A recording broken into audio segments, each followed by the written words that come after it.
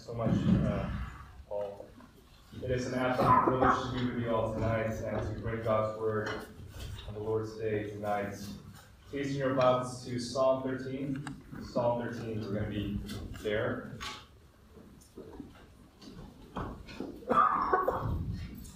Psalm 13. It's a brief psalm. There's a lot of content in this psalm. It's a great psalm. So Psalm 13 is fundamentally a psalm of lament, and as we go through the psalm, it's really important that we remember what the psalms are generally all about. The psalm is about the Christian life. The psalm reflects to us what it is to become a mature Christian, to have a mature, emotional Christian life. It reflects to us how we're supposed to worship God. It reflects to us the internal life that we're supposed to have before God. It shows us, therefore, the internal life of, again, the mature Christian. And it models to us a lot of things. It models to us prayer. It models to us worship. It models to us how we are supposed to sing, how we're supposed to conduct ourselves before God, before other people, as representative of God. So remember now that Psalm 13, verses 1 to 6, is a psalm of lament. It's a psalm of lament. It calls for God's attention and action precisely because it's a psalm of lament. It's a psalm sang by a psalmist who's facing terrible questions, deep anguish, deep sorrow, profound anxiety. And it's modeling us to us, how are we supposed to pray? How are we supposed to conduct ourselves before God as we are lamenting? How are we supposed to lament well? And a lot of that, I divide the psalm into two parts. Verses 1, 2, 3, and 4 is the first part. And verses 5 and 6 is the second part. Verses 1 to 4 talks about the lament itself. It calls God's attention again, and it calls God to action. The psalmist brings God's attention and calls him to action. That's verses 1 to 4, the lament itself. And verses 5 to 6, we're going to see, is going to be the solution to the lament. It's a solution to the lament. It's kind of the turning point there. And there are going to be 3 points that I want to bring us to us tonight through this psalm. First point is the legitimacy of lament. The second point is direction of lament. And the third is the power through lament. Legitimacy of lament, the direction of our lament, and the power through lament. With that said, let us bring tonight before God in prayer. Father, we thank you for this privilege to come before you. We are an undeserving people. We are sinful, and we are wretched wrongdoers before you. You've broken your law, Father, but you've called us worthy. You've called us your sons and daughters in Jesus Christ. We're reminded of your grace tonight and every Lord's Day. We're reminded that you have come to us before we've even looked for you. That while we were still enemies, we were reconciled before you in Jesus Christ, our Lord.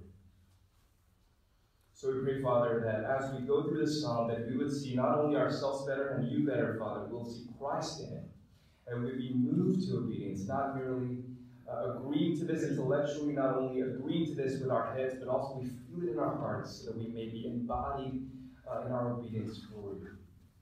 Pray these things in Jesus' name. Amen. So the first point is the legitimacy of lament. To understand the importance of the psalm, to understand the weight of the psalm, we need to understand that the Christian life is not against lament. The Christian life is a holistic life. The Christian life understands that our affections is a part of who we are. That our emotions is not something to be subverted or muted in some sort of transcendental spiritual manner for Christians. So the Christian life understands that we are created with body, soul, and spirit.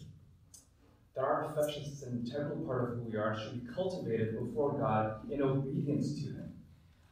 Lament, therefore, is a legitimate part of the Christian life. We should expect this to be the case. If we become a Christian, things don't go any easier for us. Before we were Christians, right, the only enemy that we have is God Himself, and He's a pretty good enemy. He wants our good. He loves us. He calls us to be with Him. But after we become Christians, our enemies are threefold. Our enemies are the flesh, the devil, right, and our own sins, the world. And these provoke us from all sides, and therefore, as we become Christians, we should expect that We would face adversity. We should expect that when we go through this life, we're going through it as a wilderness people. First Peter calls us elect exiles, doesn't it? We've been called out of this world. We've been called to resist the tendencies of this world, the cultures of our days, so that we may now face God in obedience and contrary to all these things. So we should expect that things would become a little bit more difficult when we become Christians. And so lament is an integral part of the Christian life. And we see this all the way through the Psalm. Look at verse 13, chapter 13, verse 1. It says, "How long, O Lord, will you forget me forever?" There is a tone of real sadness, of real anxiety before this, that brings ourselves before God, and we're asking God to consider ourselves. Will you forget me forever? And the uncertainty here is remarkable. How long, God? Will this duration take forever? I don't know how long this is going to last. This is an indefinite amount of time, and God says that this is a model for us. That in certain moments where we're facing real adversity, we're facing really tough times, we should come before God and lament. There's a legitimacy to this. We see this all the way throughout the Bible, and a great example of this is Jesus Christ himself. If the Christian life is a real holistic life, if the Christian life really takes our emotions into account, it understands that in certain situations, it's called forth for a certain response on our part that fits that situation. When we're walking toward the sunset, for example, and we see the beauty of it, maybe crying on the beach one day.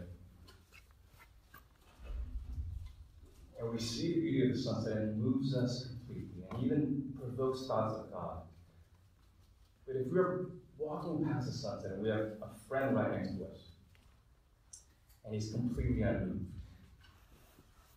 we're in awe, we see our friend, we see the same sunset before us, and we see that our friend is completely unmoved before the sun that is before us. There's a part of us that intuitively feel that there's something wrong about that. We want to tell him, wake up. Consider this beauty before you. Consider what is before you. Wake up to this remarkable showcasing of God's beauty in nature. Feel it. Be in awe of it. That's the appropriate response to the sunset. It is not an appropriate response to stand there completely unaffected, completely unmoved. And we see this in Jesus' life as well. It's very remarkable to me. When you go to John chapter 11, and Jesus goes before the tomb of Lazarus. Lazarus has just passed away. And Jesus goes over there, and of course he knows Lazarus, and he knows the family and friends. They're all weeping, they're completely sad, and Jesus walks in, and everybody's saying to Jesus, what did they say? Lord, if only you were here. If only you were here, this would not have happened. Lazarus would still be alive. And Jesus walks in, and finally he sees Mary. Mary is also completely distraught.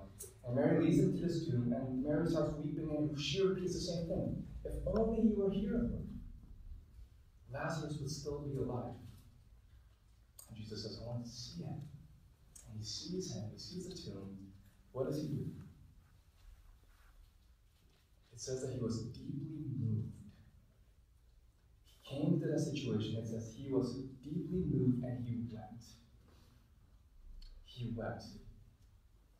We know how the story goes. We know that Jesus is going to raise him up back to life. It's going to be an amazing miracle in front of everybody. Now, if you and I were in that situation and we were Jesus, we had all the power in the world to raise him up. We weren't taken by surprise of his death. We knew that we came in when we knew what we were exactly about to do at that point. We knew that we were going to raise Lazarus back to life. How would you kind of walk in? Here's how we would walk in. We would walk in feeling a little bit excited even. All these people are weeping and like, oh, wait till you see this. This is an amazing miracle that I'm about to show everybody. You're going to come in, you maybe even feel a little bit smug.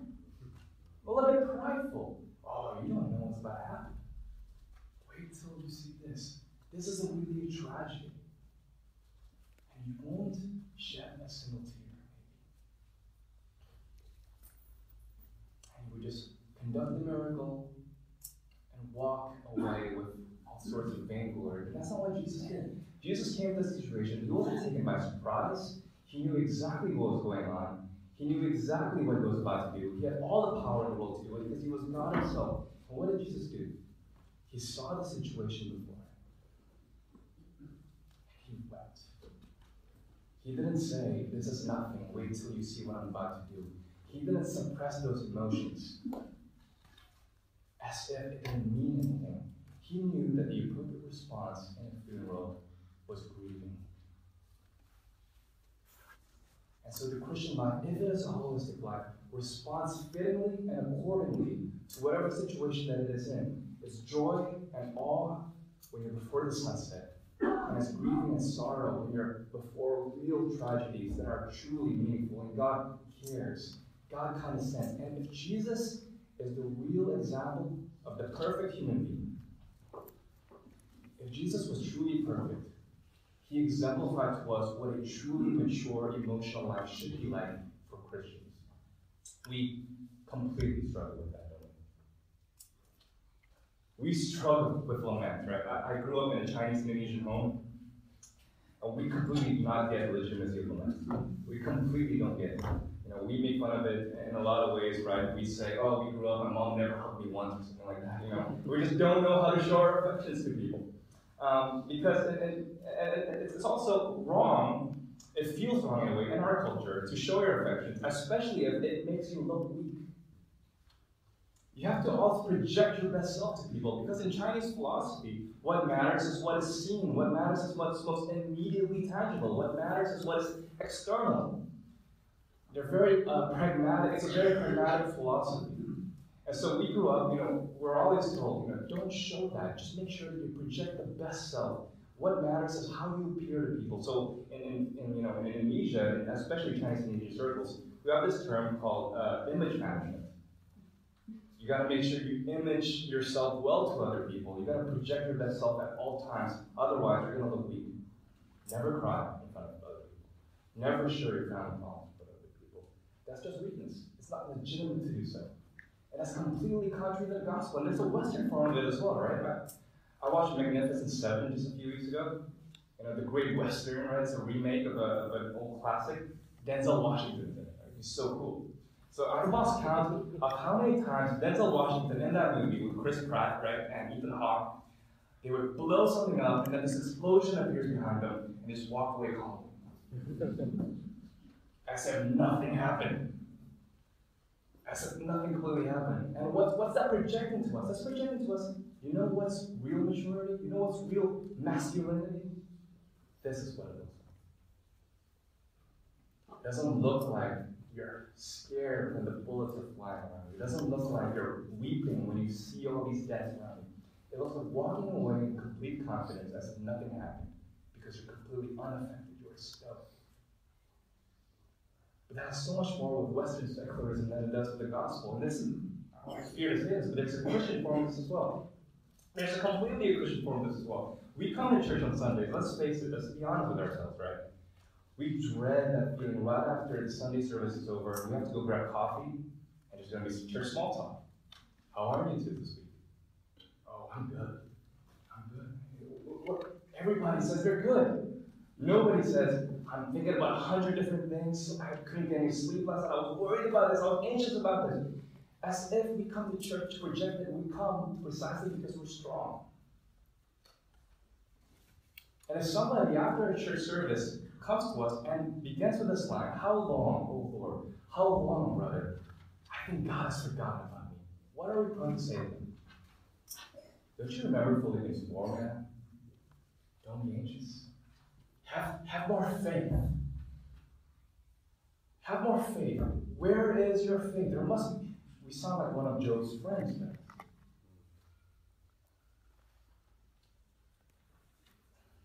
It's almost as if you're truly a Christian, we're not really going to struggle.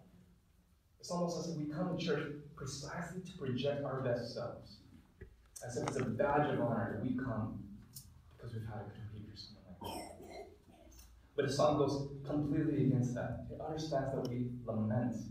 And just take a look at the severity of this lament. How long will Lord really forget me forever? Notice how many times the psalmist says me, and me. And this is going to be our response to that person who comes to us in struggle. Look, Psalm 13, verse 1, it says, "How long, O Lord, will you forget me forever? How long will you hide your face from me? How long must I take counsel in my soul, in my heart? How long shall my enemy be exalted over me?" How self-centered is that, we might think? Get your mind away from yourself and bring it back to God. Are very impatient with these people. We're very impatient with ourselves. When these sort of thoughts come into our heads, we don't let ourselves breathe. In fact, I think the worst sort of depression and sorrow is depression over our depression. Right? We get depressed precisely because we've been feeling depressed. There must be something wrong with me. I thought I was a mature Christian. I've been a Christian for 15 years maybe. I shouldn't feel this way. And then we get even more depressed. It's this big cycle that just keeps tunneling you down. But this song's projecting to us something, isn't it? Of course, there's a grotesque form of self-absorption that we want to avoid. And it's very easy to get into that kind of mode, where we're just absorbed with ourselves, thinking about ourselves, anxious precisely because we're not thinking about God. There is a form of self-absorption that's that way. What this song is telling us is, however, there are moments where it's completely appropriate, where you come before God, and you consider yourself before Him, and you bring to Him all of your baggage, all of your struggles, and God wants to listen. John Calvin, in his preface to the Psalms, I think felt this. He wrote a commentary on almost every single book of the Bible. He wrote a classic, right, the Calvin's Institutes, right, Institutes of the Christian Religion, that tells us the summary of the Reformed Christian faith.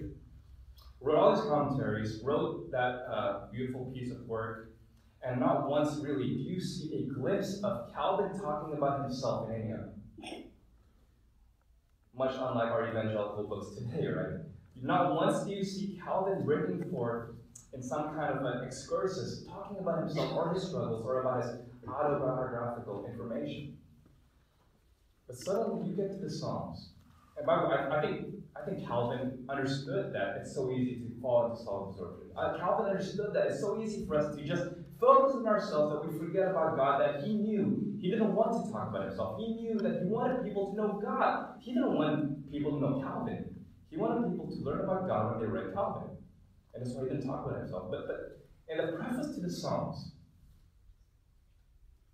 there's one spot. Calvin didn't only call the Psalms a mirror to our souls. It forces us to consider ourselves before God, to reflect upon our lives before God.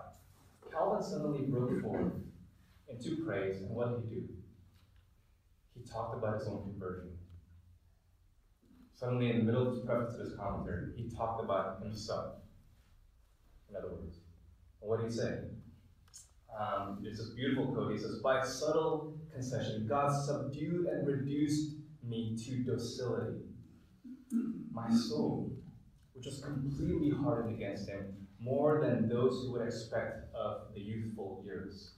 In other words, in introducing these Psalms, Calvin felt absolutely compelled to consider himself before God, and to reflect upon the past, consider upon his own sins, and to consider how God has brought him all the way to here now. So there is an appropriate place for us to bring before God who we are, to reflect upon who we are, precisely because God wants to listen. And that's not more. The severity of this lament and the legitimacy of this lament goes even further. Look at the second line here. How long will you hide your face from me?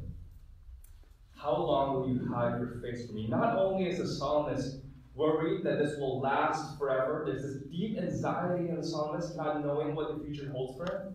But verse 1b, second part here, has this provocative line. How long will you hide your face from me? And that's a really profound line in the Old Testament. The face of God in the Old Testament, you see and hear this every week on Sunday in the benediction. The Lord bless you and keep you. The Lord make his face to shine upon you, give you peace. This Numbers 6. And the face of God, all the way throughout the Old Testament, the whole Bible, is the symbolic articulation of God's favor and presence, God's blessing upon one's life. God's face, when it's shining upon you, is telling us that He is present with you, He is for you, He is favorable for you, and nothing will come against you precisely because the Lord is with you. And this is why we say it every Sunday. The benediction is important because at the end of the Lord's Day every Sunday, we're commissioned to go back into the world with the confidence that God's face is for us. It's shining behind us. We can face the world again. And the psalmist is saying, I don't feel God's presence. I don't feel God's favor. God is not with me. And this coupling of the face of God on the one hand and the hiding of God's face here, this phrase, hiding your face, it appears in all the most darkest places in the Old Testament. It appears in Genesis 4:14. This is the testimony of Cain after God confronts him for killing Abel. Here's what Cain says. This is the phrase there. Genesis 4:14. He says, "From your face I shall be hidden. I shall be a fugitive and a wanderer on the earth." From your face I shall be hidden. In other words, Cain realizes what he's done, God confronts him, and he knows that whatever he's done has provoked God's anger. And Cain now understands that God's face will be hidden from him. Here's the result. I will be a fugitive and a wanderer on the earth. If God is not with me, I will feel completely alone and stranded on this earth. And this shows up again even more drastically in Deuteronomy 31:17-20. And there, it's all about the covenant stipulations of God to Israel. And God is saying, if you break my covenant, I will surely hide my face from you. I will surely leave you. And there will be no peace in this land. So those two examples, Genesis 4:14 and Deuteronomy 31:17-20, that phrase is found, God hiding His face, and it's always in the context of unfaithfulness to God. And God's response to that, in hiding His face, hiding His favor. Whatever the psalmist is facing here, this is not merely an existential crisis.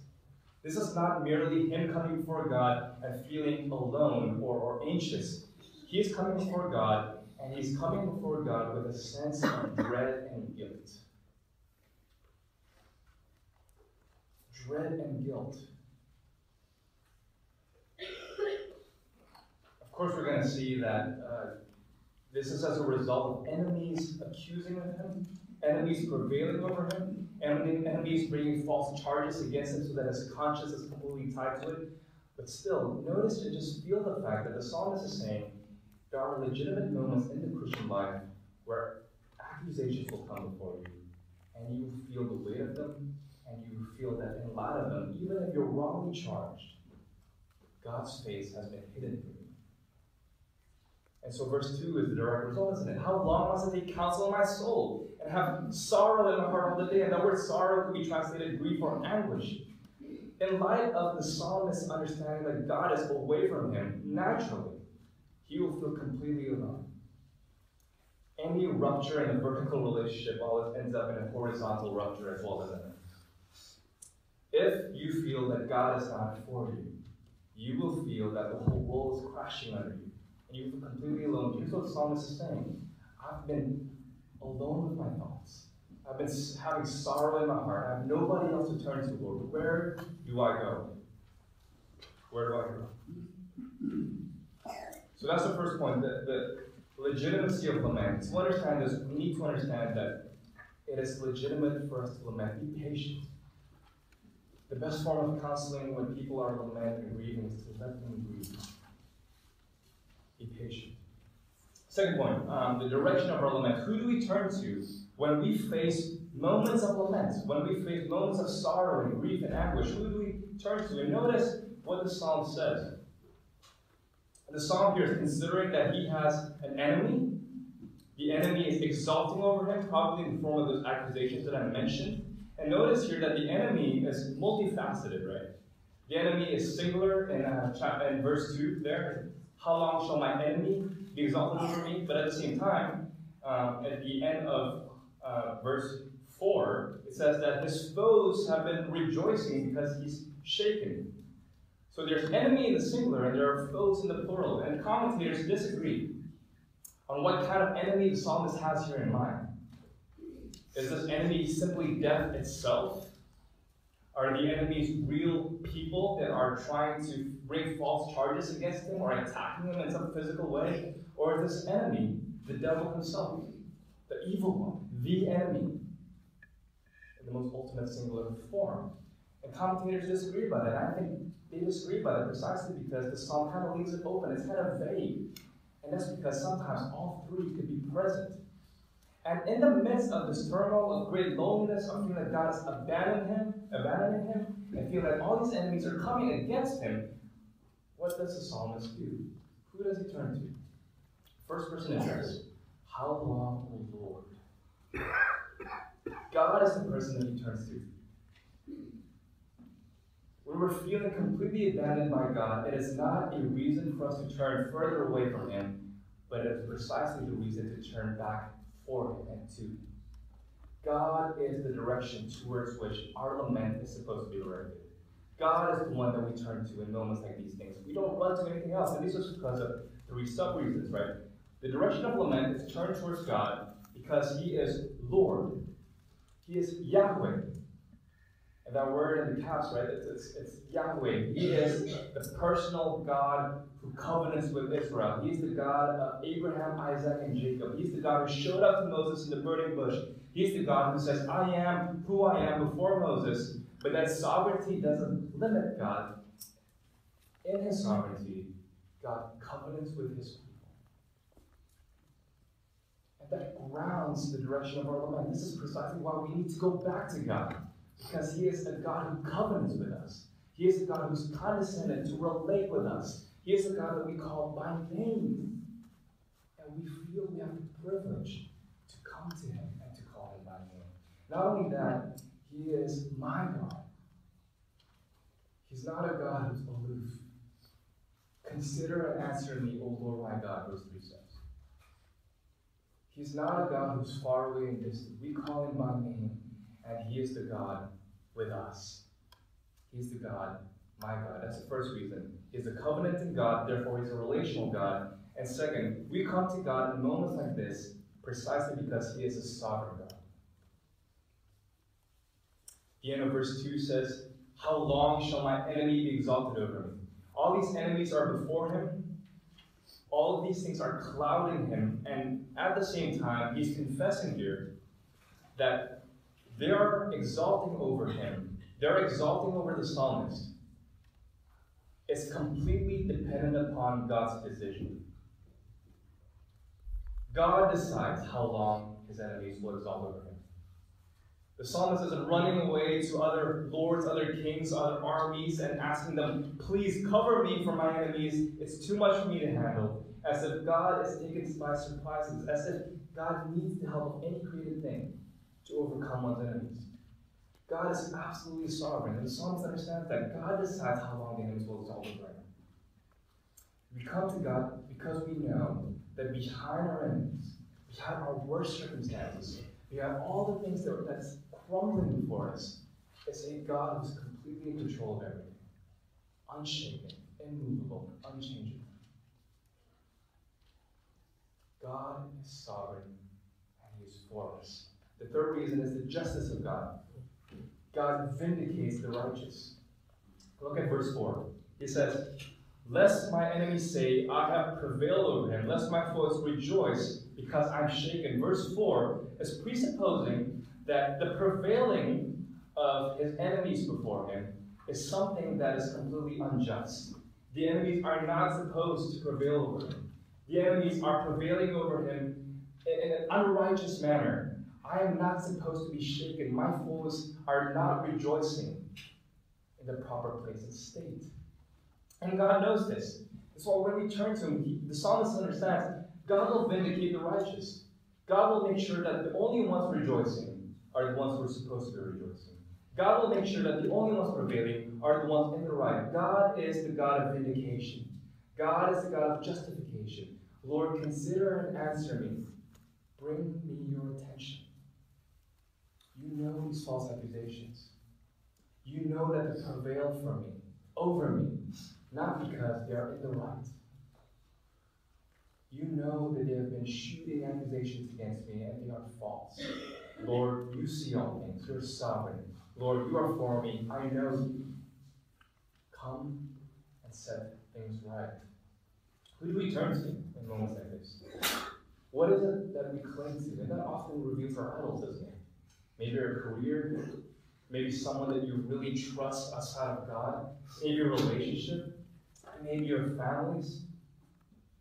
It may just be yourself. But the song is clear about the direction of lament. Bring it before the sovereign and holy God who's chosen to covenant with us. And this brings us to the third point, right? The power of lament. What is it that gives us strength? What is it to give us the resources to cope with this powerful lament? The psalmist is not facing small, anxious things in the middle of the night, right? He's not only thinking about his loneliness, he's not only facing guilt, he's not only facing external foes, whether in the form of death itself, physical enemies, or the devil. But all of these things combined. What gives us power in the lament? And this is why verse 5 is absolutely key. Without verse 5, there would be no hope. But verses 1 to 4 has been bringing us all these laments, almost overwhelming us. But verse 5 says, but. And this great turning point, he says, in spite of all this, through all this, in light of all this, I have trusted in your steadfast love. I have trusted in your steadfast love. And he says, my heart shall sing and rejoice in your salvation. I will sing to the Lord because he's dealt bountifully with me. This great transition brings it away from ourselves and now to God, because we always have to relate to God in light of ourselves and vice versa. It's never one or the other. He brings us back before God, and there's this great parallelism in verses 5 and 6. The first part of verse 5 talks about the character of God. The second part of verse 5 talks about the actions of God on the basis of that character. And that's repeated in verse 6. Verse 6 talks about his singing to the Lord, Yahweh in himself. He is the great I am, who's completely sovereign. And the second part of verse 6 is talking about God's acts in light of who he is again. There's this amazing parallelism there. God's character is the ground for his actions. And what's the power to lament? What is the psalmist communicating to us here? The power to lament is this: remember God's character, trust in him, and remember his acts toward you. Remember God's character, trust in him, and remember his acts toward you. Remember the way he's bountifully dealt with you. Remember his amazing salvation on the basis of an unchangeable character. Remember all these things. This is why 17th century theologian Francis Turretin, he's got this amazing treatise on predestination. And after he's talked about this whole complex theory of predestination, at the end of it, he outlines some practical pastoral implications of the doctrine of predestination. And one of the things that struck me from this treatment of it is he says this: predestination doesn't help us with the future. It helps us only with the present and the past. Because the doctrine of predestination doesn't help you plan for the future. It doesn't help you foresee anything, as if predestination helps you, anticipate things that will come in the future. Predestination is a good and biblical and pastoral doctrine because predestination tells you that when you look back upon your life, and when you look back at your history, and when you look back at the history of redemption in Scripture, what do you see? You see the faithful hand of an unchangeable and loving God. He's planned everything for Jesus Christ and for your good. And when you look back, and with the doctrine of predestination in hand, what do you see? God's plan is absolutely perfect. And moments of lament, when you remember God's character and his acts, and you remember the doctrine of predestination, what you're supposed to be reminded of is everything turned out for good. All things work out for good for all those who are in Christ, doesn't it? And so we're brought again to God's character and his actions. God is not only the God of steadfast love, he's unchangeable, he's a loving God, and that's the basis on which we rejoice in our salvation. That's the basis on which we anticipate our vindication before the accusers as well. We sing to the Lord. We engage in praise to God himself. We proclaim his name precisely because he has dealt bountifully with me. He's dealt bountifully with me. The only way we can go through lament is if we remember who God is and what he's done for us. And I want us to consider this. Who is the God of steadfast love? Who is the God that brings salvation? Why is it that we can remember all these things, especially as Christians living after the New Testament, living after the Psalm has been written? How and why do we sing to the Lord? How has he dealt bountifully with me? In this, he came down in the form of man. His name was Jesus Christ. He came, was born as a servant, obeyed God till the death. And he came to the Calvary, to the cross. And what did he do? He lamented from the garden to the cross, and he asked, "How long, O Lord? Take this cup away from me. Will you forget me forever? How long will you hide your face from me? My enemies are prevailing over me. How long, O Lord, will this end? Will this ever end? Will you be separated from me forever?" And when he was on the cross, let me tell you something. He was truly separated from God the Father. His enemies truly prevailed over him. When he cried out to God in lament, nobody answered.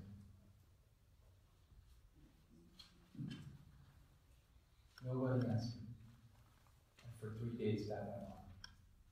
Death, the physical foes, the Pharisees, the Roman soldiers, Pontius Pilate, all against him, the devil, making him sin, who himself knew no sin. Jesus Christ lamented on the cross. He cried out all these things, and he wasn't answered. And only 3 days later was he vindicated by God, because God is a faithful and unchangeable God, so that today we can come before God and we can lament before him. We can ask him, "How long, Lord, will these accusations go?" And today you can hear his words. "I am still with you, and I will never forsake you." Remember this beautiful love, this unchangeable, steadfast love of God.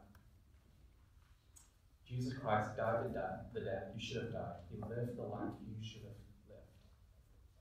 And because he was forsaken, because he lamented, because he truly did die the sleep of death, can we now rise up and lament before God and know that the covenanting Lord is with you next. Let us pray.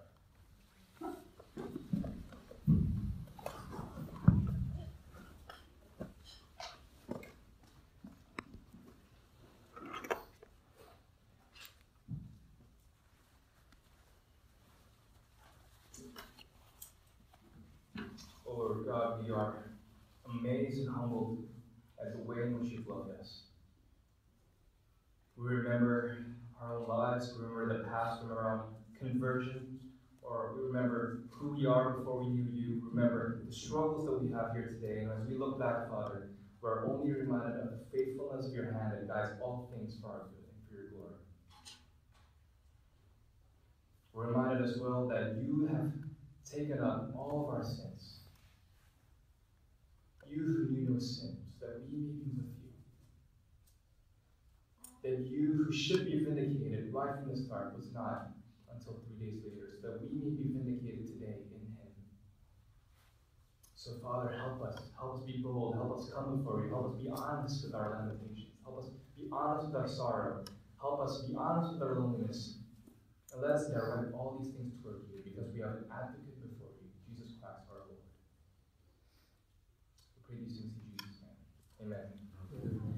We're going to sing our final psalm. It's hymn praise 577 in your church.